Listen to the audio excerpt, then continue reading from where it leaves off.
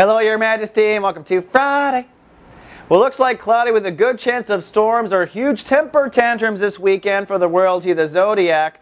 We've got a full moon in Pisces. Full moon means full emotion. Moon is emotion. That full moon emotion is around trust and intimacy.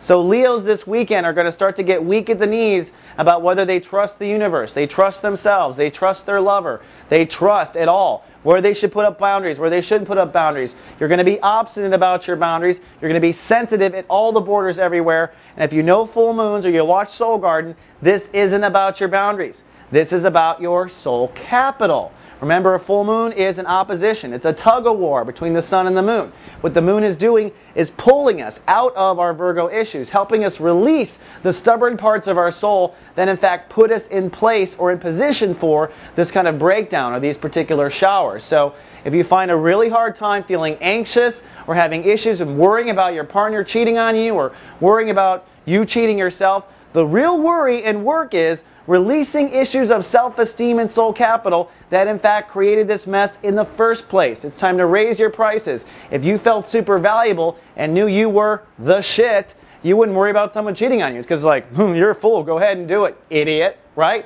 Soul capital strong, not so worried about boundaries. Now Saturday it actually intensifies. That's because that full moon will then cross Uranus, which is opposing Saturn, which means a test of faith, potential breakdown, followed by breakthrough, but definitely potential breakdown, again around trust and intimacy and boundaries, but again opposing Saturn this time, so the answer is the same. Saturn, take responsibility for your soul capital. That is how you will eliminate this anxiety and worry with trust and intimacy and whatnot.